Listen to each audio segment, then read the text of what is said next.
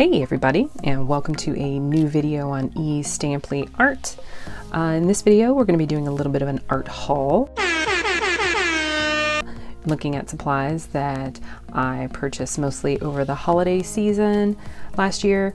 So we're going to look at those, and just for future reference, this will probably be the last art haul video I do for quite a while.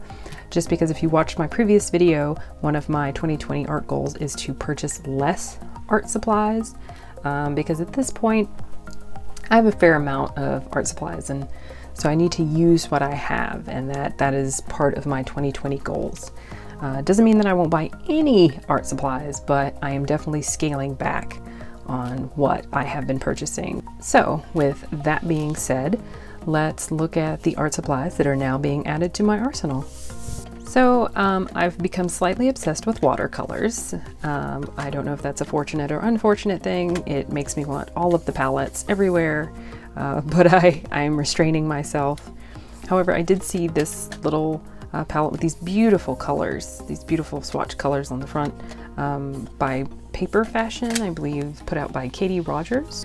A different watercolor set. But yeah, it's got a little palettes here.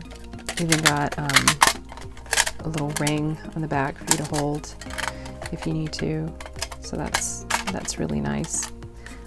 Yeah, so can't wait to try that out. That should be fun. So in my last video, I used this Pearlescent color set by Finetec that has, like, you know, the standard, you know, metallic colors, your copper, bronze, the golds and silvers and stuff. And so I got this Pearlescent color set. These are more jewel tone colors, which are great. You got your like amethyst and your sapphires and like your rubies and purples and oranges. I mean, so if they're anything like these, this is going to be so fabulous to work with. I mean, you can see it right here, how vibrant these are, how shiny. I mean, look how shiny that is. Oh my goodness, look at that. Look at that.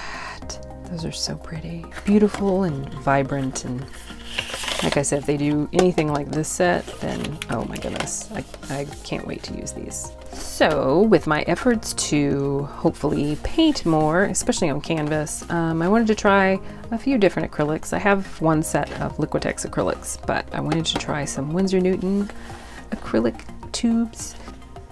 So they're white. It is missing a black. I'm surprised, actually. So if anything, I might would add a black tube, so maybe I'll get a black tube to kind of go with this. And we have two yellows. Why would they put two yellows? Lemon yellow and cadmium yellow medium hue. I don't know, maybe this has a little more orange in it or something. Looking forward to using those and seeing how they compare to other acrylic paints that I have used. So I finally got myself some Posca paint markers. People love these on YouTube, so I figured I should get some. There must be something to them. I got this kind of basic pack and noticed there were some colors that I might want to use, so I got myself a purple and also a brown. So I got the gold and silver as well, and these are actually brush tip Poscas. My ideal thing is to hopefully use them on my next sketchbook when I start that, to decorate the cover. So I think they'll definitely come in handy there. Can't wait.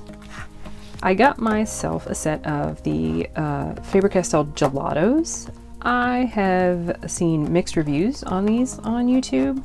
I know a lot of paper crafters use them. If you go to an arts and crafts store, you usually find them in the paper crafting section.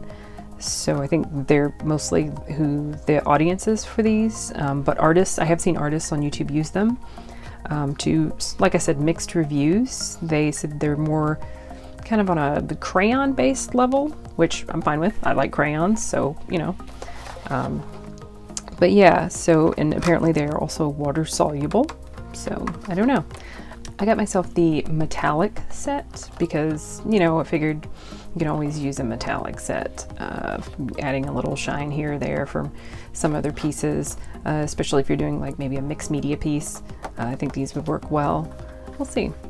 Very curious to see how these will work. So continuing my trend of water-soluble art materials, I got this set of Derwent Inktense ink pencils, a set of 12. I have a few Derwent products and I pretty much like them all. I like the way their pencils work. They're very creamy. They go on the paper really, really smooth. I like that. And also they're supposed to be, they're supposed to look more like ink once you use, I guess, water with them. So that'll be interesting. Let's see how that compares to their regular water-soluble pencils. Oh yeah, Prismacolor. Oh my goodness. I haven't even opened it. I really haven't. I just like how it's nice and pretty and wrapped. I have a small set of Prismacolors that I got, a little collection, but I definitely wanted to get more because they are the, I guess, pun intended, premier colored pencil sets. So yeah, I just had to get this set of 48. I had the perfect coupons to use for it and it was on sale. So it just called out to me and said, you want me, you know you do. Yep, he was right, I do. So I can't wait to crack these open and use them and maybe compare them with some of the other color pencils that I have. Yes, yes, before you say anything, I know, I totally overdid it on getting some Tombow markers for the holiday season, but, rest assured, these were all on sale and I used a coupon, so I was being frugal. Frugal people, that's how you get your art supplies, being frugal. I already have a couple of these. I have the bright and pastel set and the skin color set, so I wanted to add to my collection some that just made sense. So I got like the primary and secondary palettes, which, you know, it just makes sense. And then obviously the gray tones, all the grayscale colors, so I've got those. And then these three here are actually contain newer colors that Tombow has come out with, and they're also Michael's exclusive. If you didn't know where I got them from, you do now.